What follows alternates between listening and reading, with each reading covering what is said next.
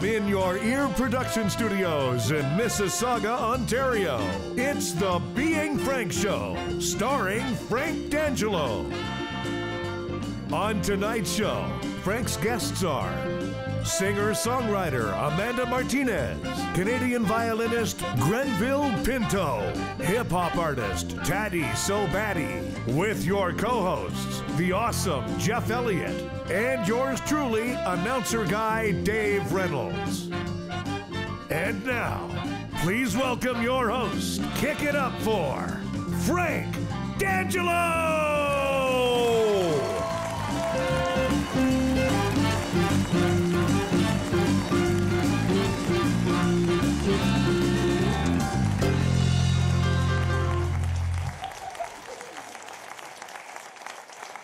I hate Mondays.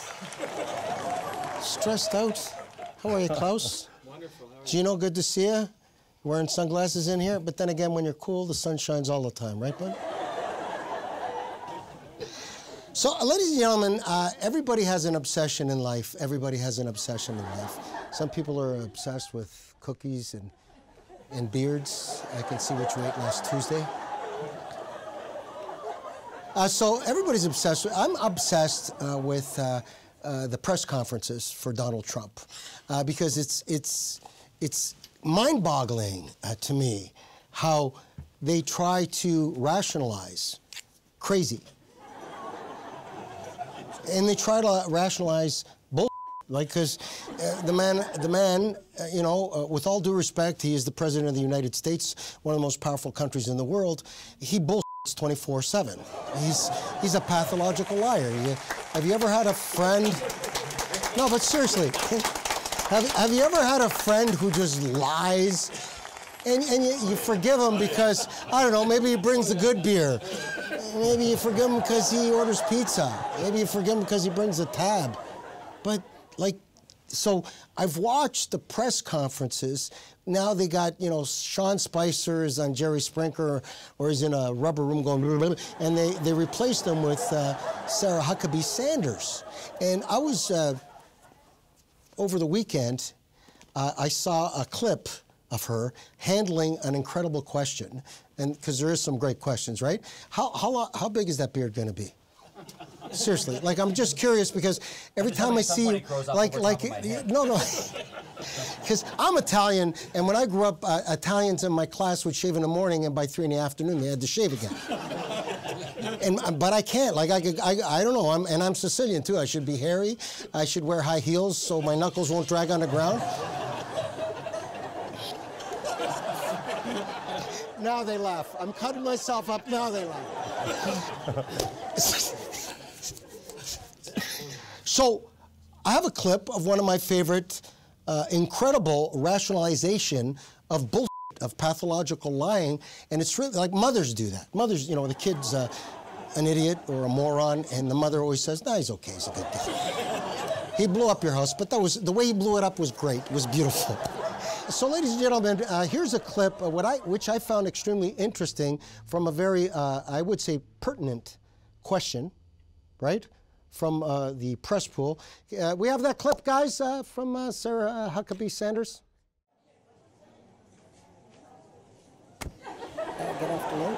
Before we start, I just want to mention and make an announcement. The President of the United States is traveling to Asia. He'll be gone for 15, 16 days. It'll be the longest trip of any American president. He's going to make some deals to make America great again, and we're going to take some questions. It will be a brief press conference. John. John Gallagher, NSS. We all know the president tweets very early in the morning, and it seems to a lot of us on Twitter that he's very, very angry.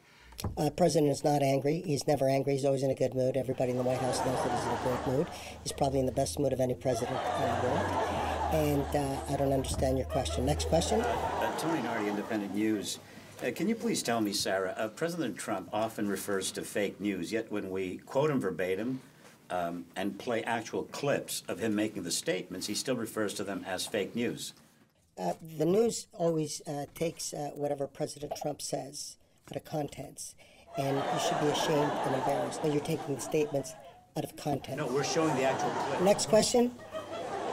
Tell Thomas Craig, BBC London. Thank you, Sarah.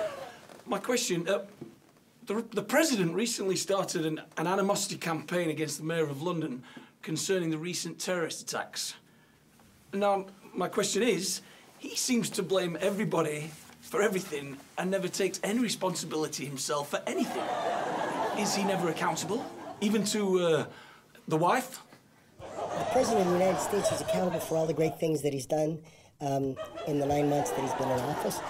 The President of the United States has done more for the United States of America than any president in the history of the United States.